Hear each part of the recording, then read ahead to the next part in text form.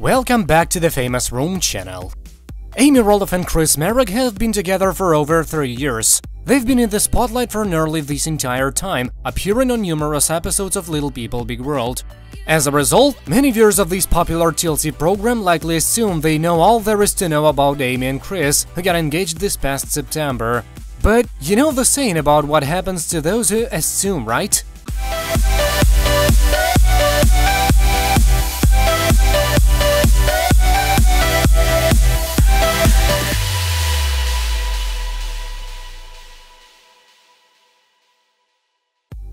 In a new interview on Facebook, the mother of 4 and her fiancé delve into a myriad of personal topics, opening up in detail about their long-term romance. How did they meet, for example?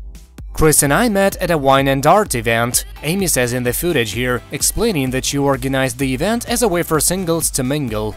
Amy and Chris didn't speak too much at the gathering, but it was followed by a pool party a short time later, which Amy hosted and Chris, along with others, attended. This is where the eventual girlfriend and boyfriend truly bonded. When was their first kiss? Neither Amy nor Chris were entirely sure for the answer to this one. However, Chris theorized that the two exchanged a very quick and basic goodnight smooch after he took Amy out for her birthday years ago, and Amy agreed. What has it been like for Chris to be on TV? At first it was very unusual, he admits in this video, saying he was trying to get to know Amy while the cameras were watching, and as you can easily understand, that was a tad awkward in the beginning.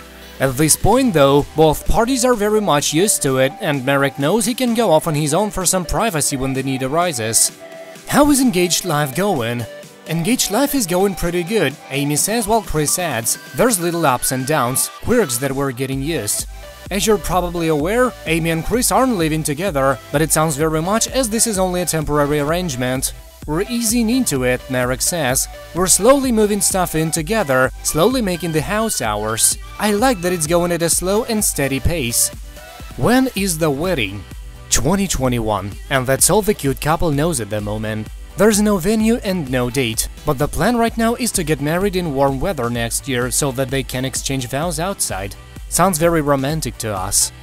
That's it for now, thank you for watching, please subscribe to stay tuned.